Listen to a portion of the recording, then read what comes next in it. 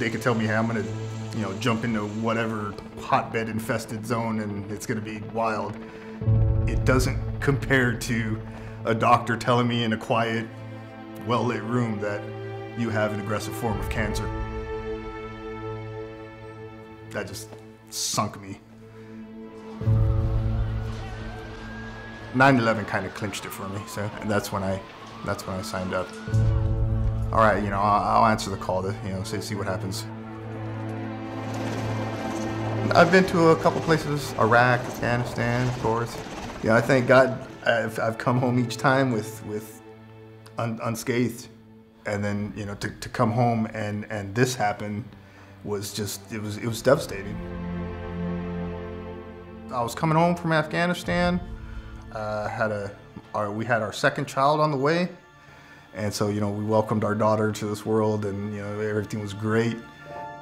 Well, when they say something hits you like a ton of bricks, now I get that. There was one weekend that he slept the whole weekend, which is very out of character for him. I was getting really winded running with my team. Then I started having kind of a chest pain, shortness of breath, stuff like that.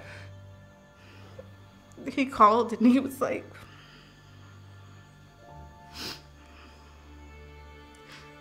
they found a fist-sized tumor in my chest.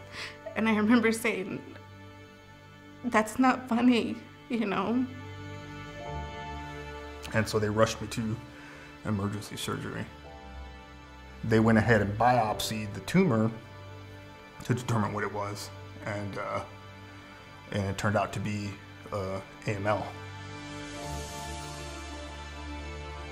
You think, I'm not going to survive this? There's no way. There's too much stacked against me for me to make it through this. So before I even met Art, we had reviewed his case, and we knew Art's was serious. He had a very large mass in his abdomen, and I knew that he was definitely going to transplant.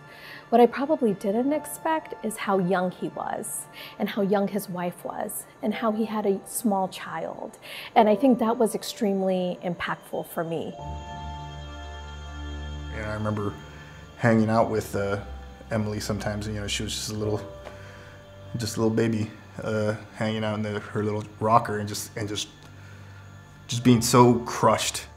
Like, I'll be dead within a year and she's not gonna remember me. And initially it was very, very hard emotionally to deal with that.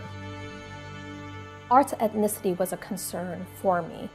We didn't know if we would find an appropriate match. What was my concern is that we would find a poor match and would still have to proceed with a risky transplant given the risky nature of his leukemia.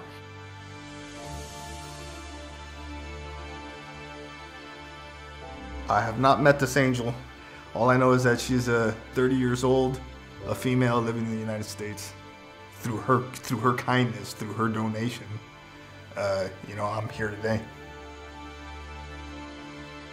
This is a man who survived many things, did many missions, and it hits me like a ton of bricks. But certainly, it is very important for me that he sees his children grow up.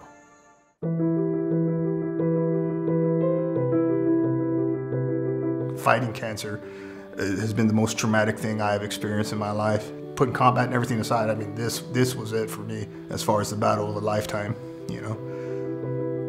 Well, the thing with cancer is it doesn't discriminate. So it's important to give because it could one day be you. And even if it's not you, I mean, one day there might be a cure or a better cure. But looking at my daughter now, it is different. It's like there's hope. There's hope for a future.